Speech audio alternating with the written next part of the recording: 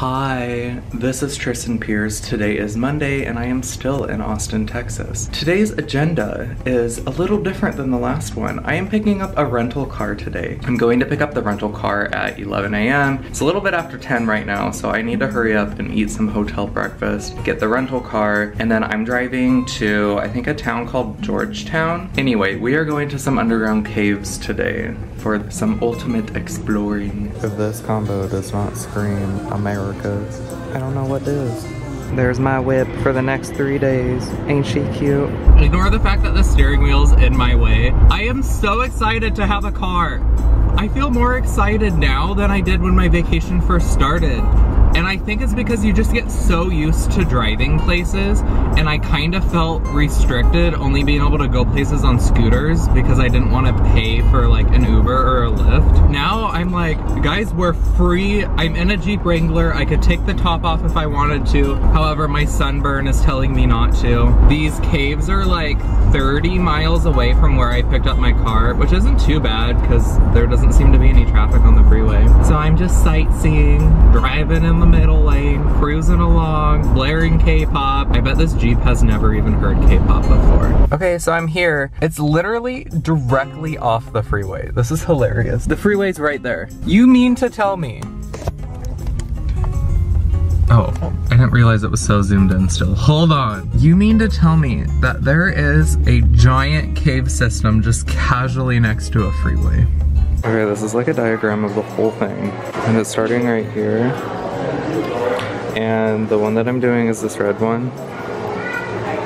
That's like, I think she said a half mile there and back, so it'll take like an hour and a half. In 1963, when the cave was found, there was actually no entrance. Stalactites are up on the roof, and when they drip down, it forms stalagmites because they might reach the roof.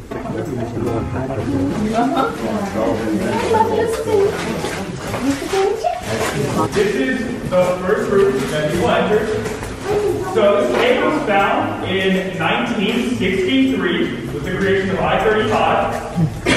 23 robots were dropped. 8 actually in the cave. One of them is right here. This is how big they were. This is about 400,000 years old.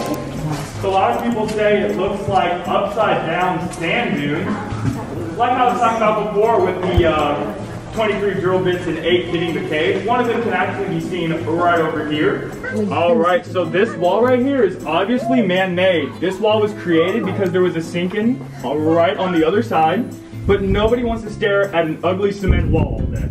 So, a French artist named Frary came to paint these in 1966. These are pictures of what the animals would have looked like when they were alive down in the cave. This is a giant ground sloth. It was so big, it was almost as big as an SUV. Their nails got so long that they had to walk on their knuckles. Over here is a glyptodon. These are a relative of the armadillo, except they could not roll up in a ball. Their shells were fused. And they also had a mace tail as a weapon. And all these white specks and pieces around are bone and tusk fragments.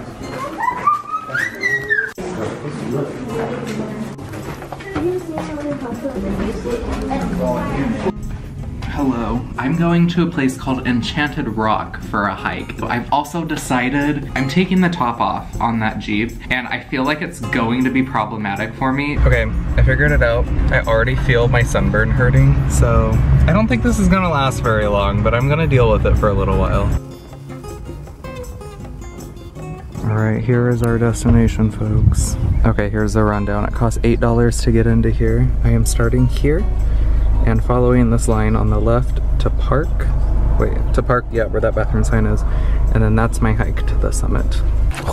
I'm already tripping and I haven't even started yet.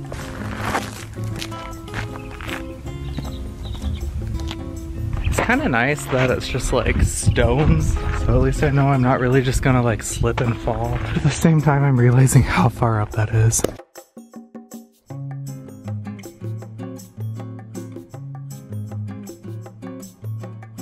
You can do this.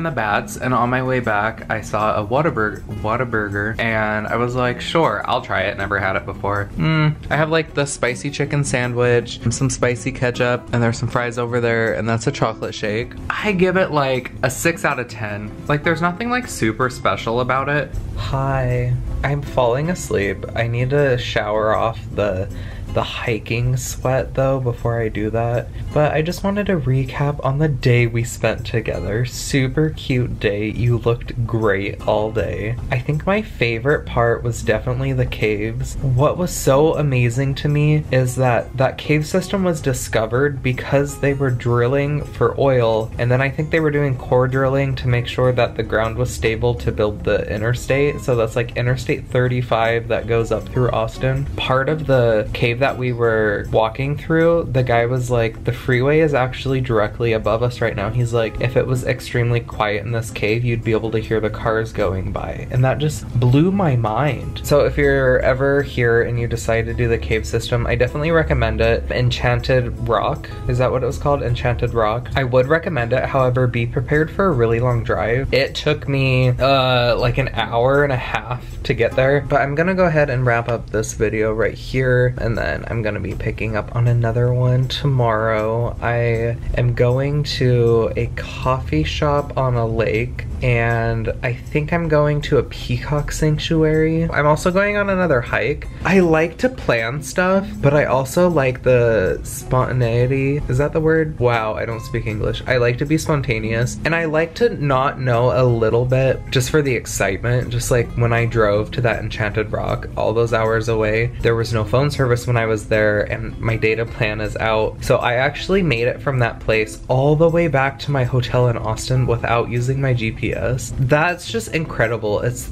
so thrilling, and it's just like trusting yourself and your inner navigation system, whatever. Here is where I say goodnight. You will see me in the next video. I don't know what my posting schedule is, so honestly, just make sure you're subscribed and turn on the bell notification thing so you know when I post. Alright, good night. What am I doing? Oh wow, you're really close to my face. I don't like this. Okay, bye. My lips are sunburned. Yay!